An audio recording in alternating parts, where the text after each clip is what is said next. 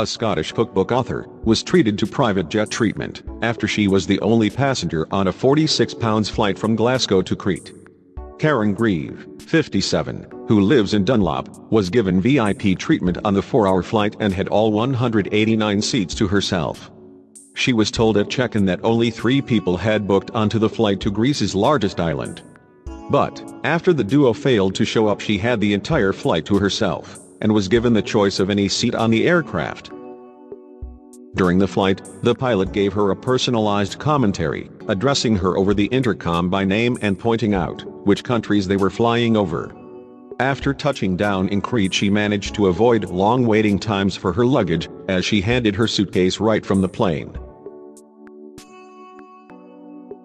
Speaking today from Crete, Karon said, "When I went to the check-in desk, we were actually having a joke about how many people were on the flight, because last year when I was away there was only 8 people on the flight. He asked me to guess, so we started this guessing game, starting at 10 and working our way down. We then got down to 3, as there were another 2 people who were booked on the flight, but they didn't end up showing up. So, as soon as I got on the flight, it was just me, the cabin crew and the pilot.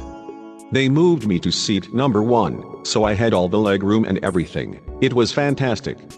The pilot then came out and chatted to me before takeoff, and throughout the flight was documenting what we were doing and where we were going.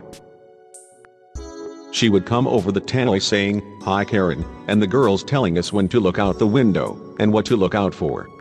At one point there was this incredible lightning storm, so the pilot had us all watching that, which was just fantastic.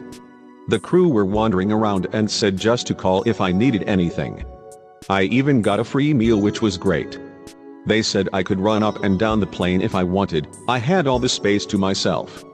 It was so peaceful and I got a lot of work done. I didn't even have to wait for my luggage, it just got handed to me when I got off the plane. Funnily enough, the same place going back was booked with 189 passengers heading back home.